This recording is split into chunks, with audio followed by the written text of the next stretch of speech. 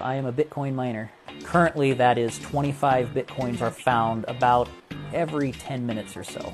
Those people that are mining contribute to the overall, computing power of the network. You're only going to get rewarded, in essence, whatever percentage of that power your computers are putting out. So those are the graphics cards right there. Those are what are doing all the work. Most miners are probably earning fractions of Bitcoins. Standard computer that you basically see any gamer having.